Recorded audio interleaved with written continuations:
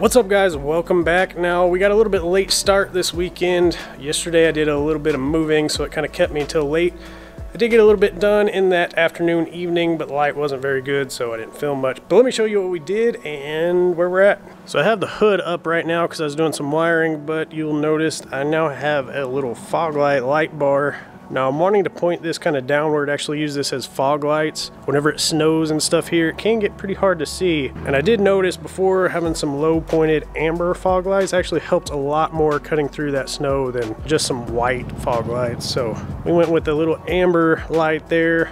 We also went ahead and tucked the wires up for the back tail lights and everything up in those boxes. Those are good to go. Now, I didn't show this last episode, but these are our little tailgate holders. This is like an abrasive resistant nylon kind of covering or whatever, so that'll help us, and we'll get it slipped in there. Right now I just have some bolts in there holding up the tailgate. So we'll get those removed and slip this in place, and we'll be kind of back to normal on that. So on the doghouse cover, I got some of our stuff riveted back in place on there.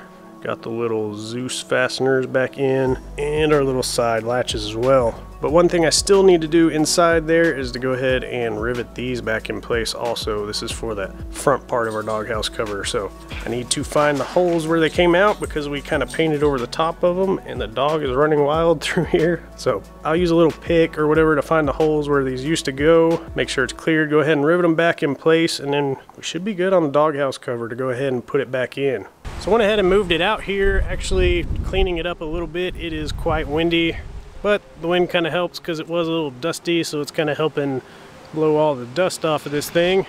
I still have the passenger seat out because I do disconnect the batteries every once in a while, just so if there is a slight drain, it's not draining the batteries. Of course, I will find that out later, so eventually I'm just gonna have to connect them and leave them connected. We went ahead and put on our temporary mirrors. Now, I haven't quite gotten inside and had somebody adjust them yet while I am sitting in there, so I will end up having to do that. Actually, I may do that now. We got the doghouse cover all finished up here, the latches on, everything, so now we can actually get this all latched down. It'll be a lot quieter in here and cooler, I hope. We also got all the wires underneath the dash tucked up as much as I can. Now, I probably could clean them up a little bit more, but right now they're up out of the way. I will find a little bit better way of actually kind of cleaning that up under there. I still have our little OBD2 just sitting there because I haven't figured out where I really want to mount this thing yet. We'll figure it out later. We went ahead and finished up our fire hydrant holder under here.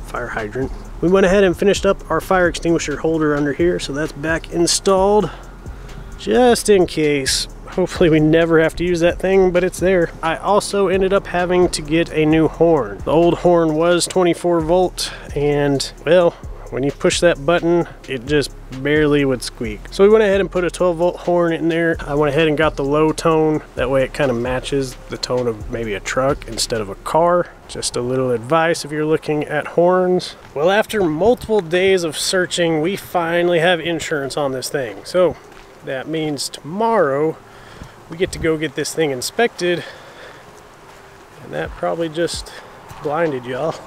But of course, it's a weekend, so registration I'm gonna have to figure out if we can do it online. If not, it's gonna have to wait till this coming week. So again, still no fully driving it on the street. Also, before I get to driving this too far or anything, we will get into correcting this camber. As you can see, we do have a little bit of camber in here that we need to correct, which will just take some time, but we basically need to take shims off the top here, which will basically suck that top in a little bit more, which will help kind of fix our camber, and then we should be pretty well in line straight up and down.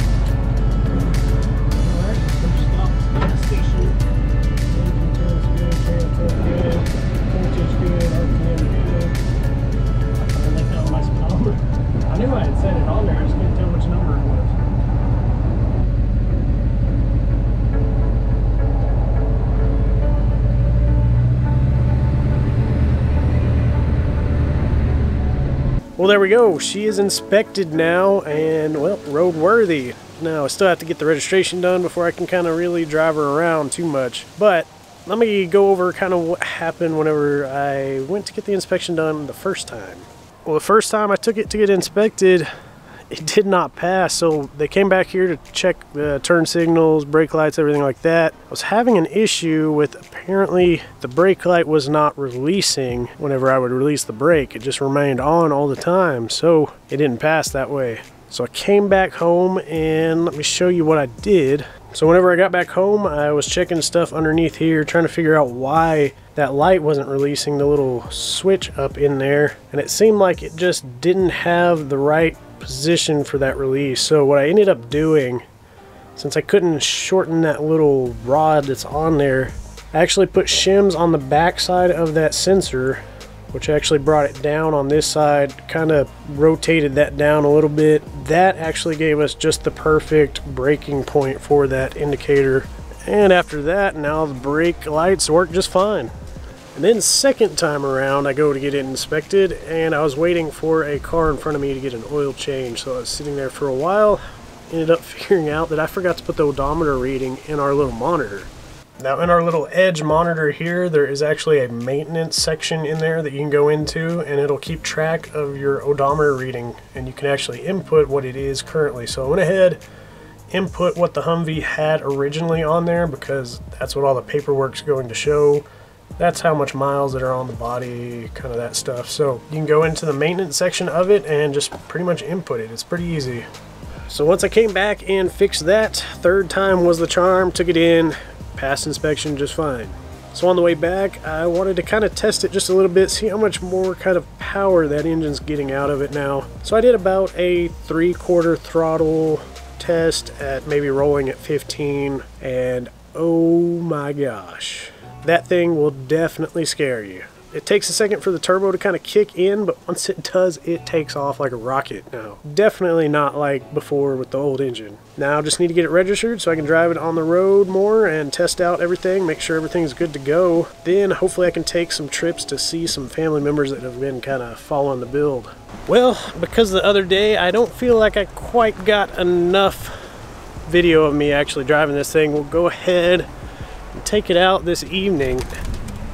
Now this is like 1-2 days before I'm gonna try to edit this video to get out to y'all. Yeah, it's just taking a lot of time getting the registration, everything done on it, getting it driving, and well, the doors are in the shop, so I don't really have anything to do on the doors until I get them back. Anyway, let's get this thing pulled out of the shop and take it for a drive.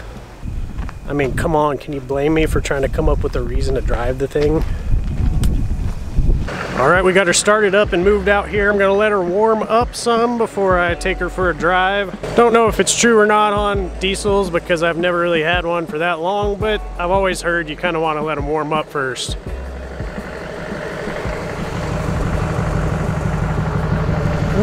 Where are you going? Well, GoPro batteries are out right now, so I guess we're just gonna have to handle it with this camera until we get some of the GoPro batteries charged back up, and then we can slap them on around the Humvee.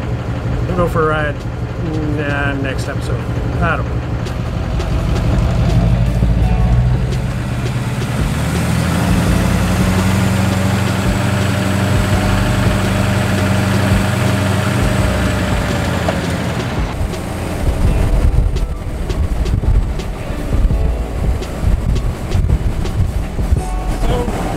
Quite warmed up all yet, so we're not going to push her too hard. We're going to go up and down the street, get her all warmed up and everything.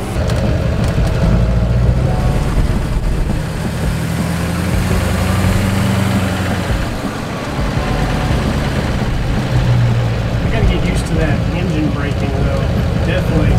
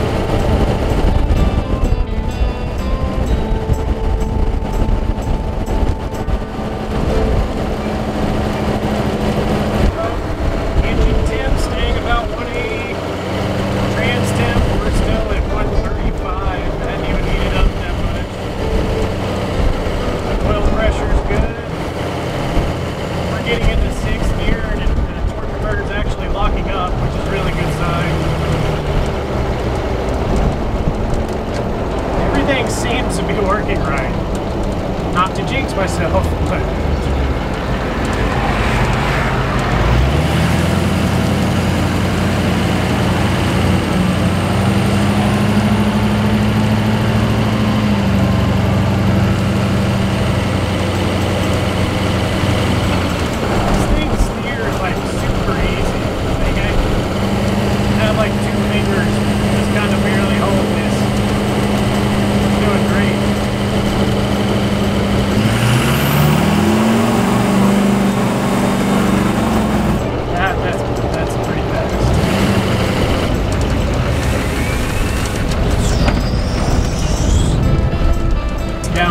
idling, it just kind of does a whooshing sound. It's the turbo, it's the vanes in it, changing position in it. Not a mechanic, so I don't really know exactly what it means, but it does it, and it's apparently it's common and nothing's bad with it. So I'm just gonna leave it. Kind of like the sound. It's not horrible. I love turbo sound, so I'm just gonna leave her there. Oh, and then you gotta check this out.